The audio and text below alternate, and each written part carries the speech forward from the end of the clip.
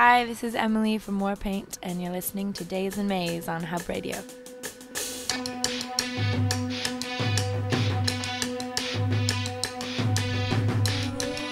Hello out there, this is Daisy from Dais and Mais on Hub Radio, and I'm joined by Emily from Warpaint. Hello!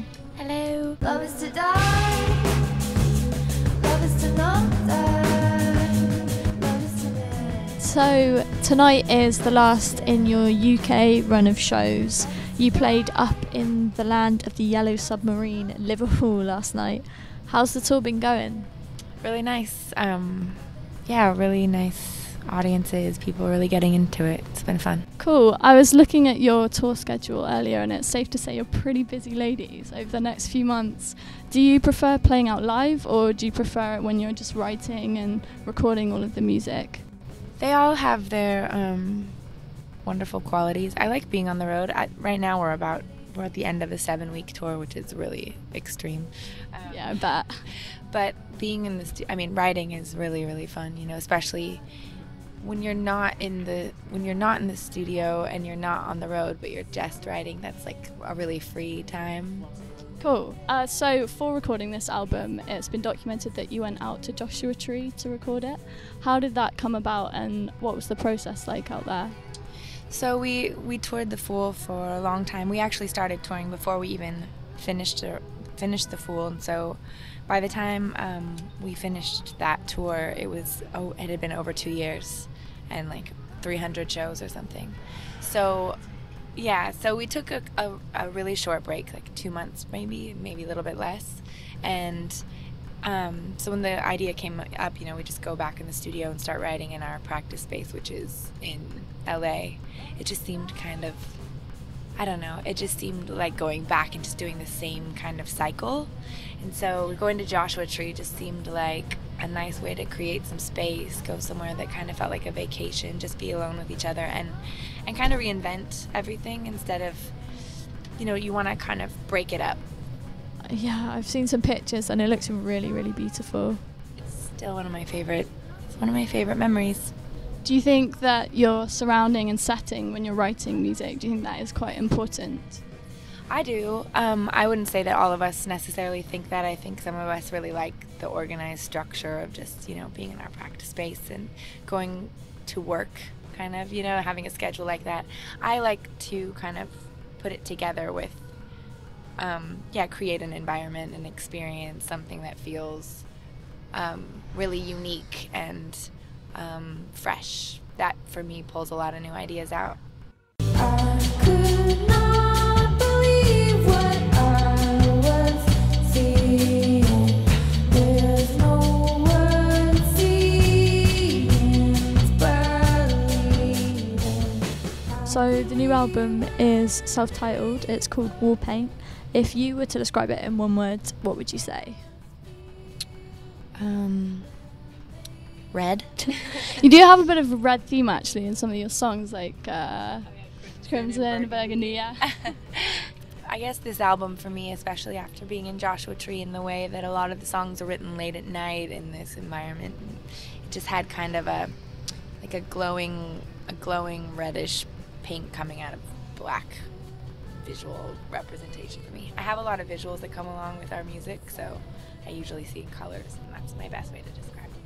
Nice. So speaking of the visuals, you have some really special music videos. I think my favourite has still got to be the video that you guys did for Stars.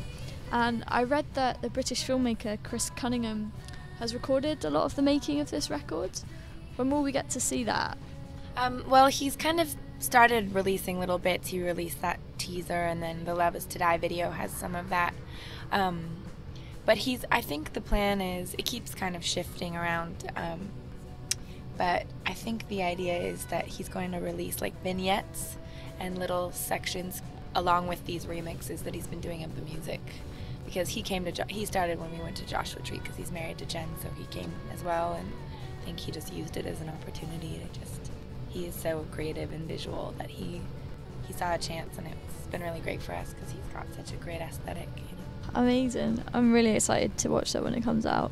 But going back on the one-word question, if I was to describe the album in one word, I think I'd just say that it's totally mesmerising. It really is stunning from start to finish. But the sound on this album's a little bit different. There's a little bit more drum machine in there, more harmonies, and it definitely feels a lot more synthy. What was the reason you decided to go in that direction? Bristol. Just kidding. I think that mostly it was that same kind of idea. We've been just doing The Fool and doing that tour and a lot of guitars and a lot of the energy of that. When we got to Joshua Tree, I don't even think it was a conscious conversation that we had, but everybody just kind of wanted to try some new things, try a lot of things we hadn't been able to try.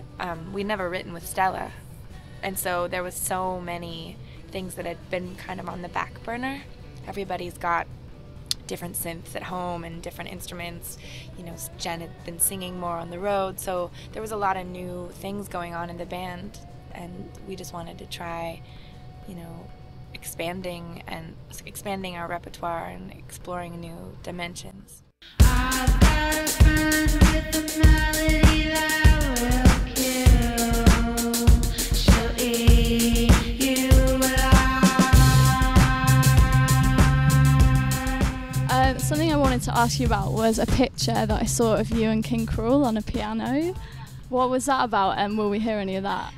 Actually, yeah, that was a late night, the last night of Lane Way Festival in Australia, and we were, I think in that moment I was playing Biggie, our song Biggie, and then he sat down next to me and started playing Eric Satie. So we were just, and then we were doing a little jam, but we were just fucking around. Yeah, he's quite a funky geezer. Are you liking his music that's out at the moment? Yeah, I hadn't really listened. My boyfriend had showed me some of his music and his songs with Mount Kimby.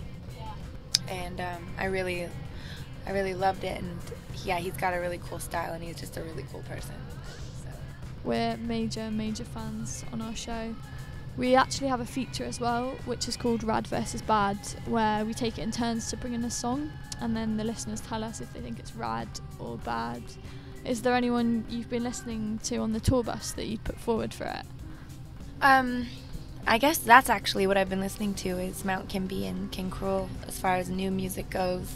But I've been listening to a lot of D'Angelo and Eurythmics, so they're pretty rad, but everyone knows that. Shouts to Annie Lennox. I last saw you guys playing at Festival, and it was an amazing show, but from seeing you live there, I noticed there's a lot of love and laughter between the band. How do you keep so upbeat while you're touring? I mean, we're a family, so we go through it all. You know, it's like a big, fiery Latin family. But I think that we become, I don't know, after you spend so much time and you go through times that aren't as easy, you kind of have to take responsibility and figure out how to make yourself happy. And I think we're good at just letting things go and just trying to enjoy the ride, essentially. And also, you know, laughter is really the best thing ever. So just try to get a lot of that in there. For sure. So will we be seeing you back here in the summer for any more festivals? Do you know? Yeah, we're playing quite a few of them. I think we're playing Glastonbury and Reading, Leeds. I think those are all announced. I don't think Glastonbury's announced, but we did announce it on Zane Lowe on accident the other night, so I think I can say it. I think that was the best interview I've heard of all time. The Zane Lowe interview. It was flipping hilarious. That was ridiculous. It was especially funny. I had no idea we were recording, so I was just saying whatever. He is such a legend. He's insane. Well, we look forward to seeing you back here in the summer. Have an absolutely amazing show tonight. Emily Kokal, thank you so much for your time. Thank you.